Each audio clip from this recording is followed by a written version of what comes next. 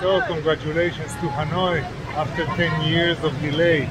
Finally the first SkyTrain line from Cat Linh Ha Dong is opening today.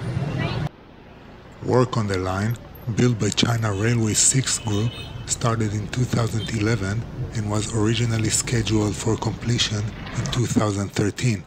But for various reasons, the deadline was pushed back again and again and again until it was finally open today.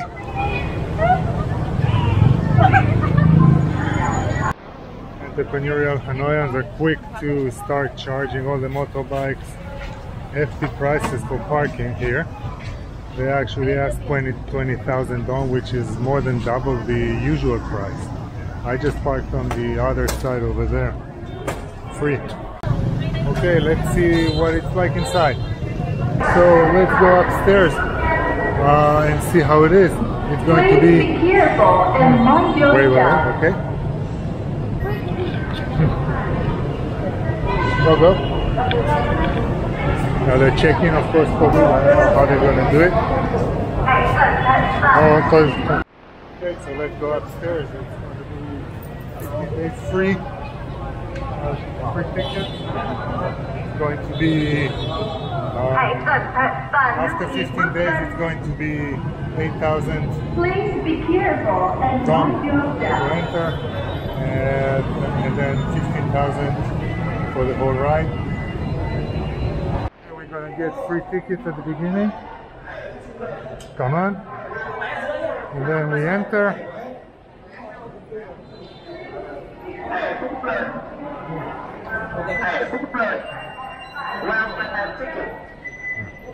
And there is a train coming.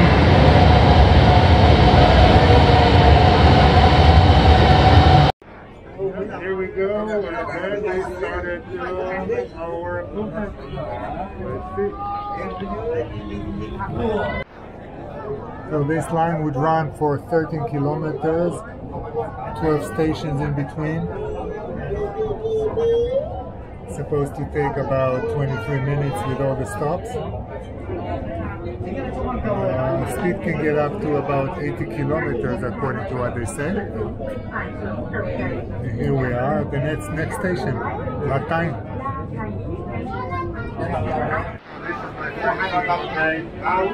This is my friend. 2.5 years. I am a former city planner and actually transportation planning, so this is really exciting for me. It's not going to be enough. Only one line But I think for locals, it's not going to be really good for local rides. For commuters and coming from far away, it's going to be people that use it. Because the stations are so far apart that if you're just doing local trips, it doesn't make sense to use it. So hopefully the congestion inside the city, but it will relieve the congestion for people coming from the suburbs. The metro system will eventually consist of 8 lines, with a total length of 318 kilometers.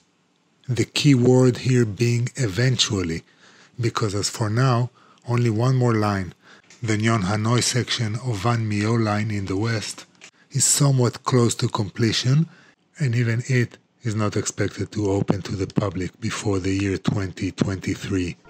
Therefore, I won't be expecting much, at least not in the next decade. Okay, that's the last station. We arrived. It didn't take long, and that's pretty far out.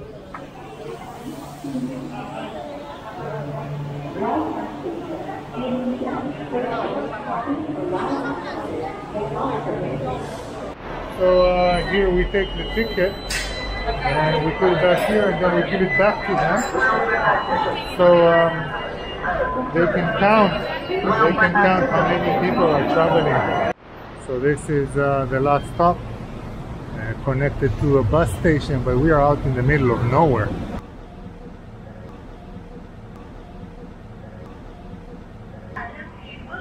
So please be careful and mind your step.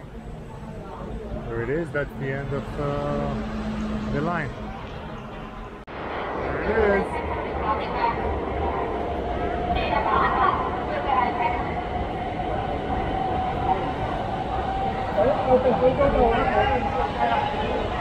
And of course those people decided to push, cut in line.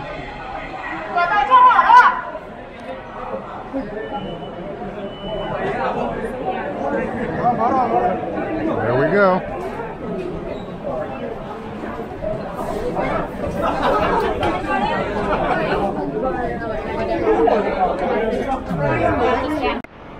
So we got in, it's so crowded. I actually didn't expect them to allow the train to be so crowded because of all the COVID hysteria in Hanoi.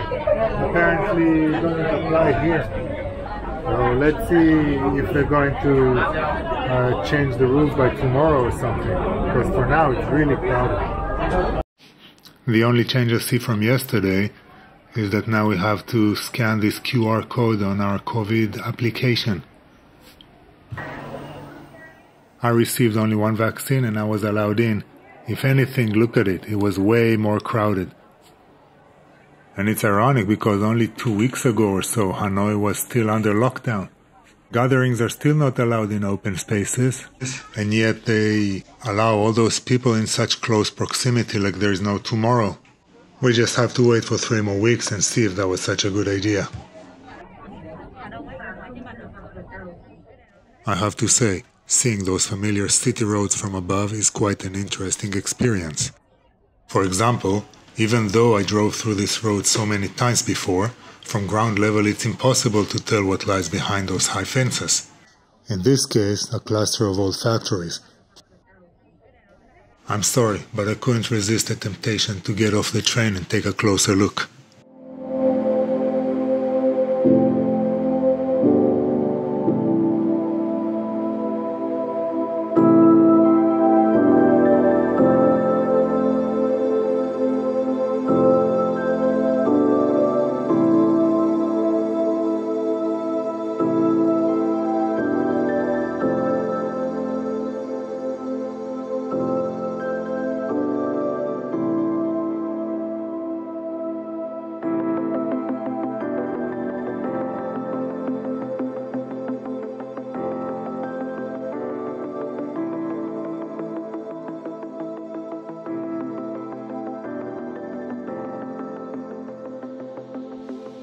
So, what is my conclusion?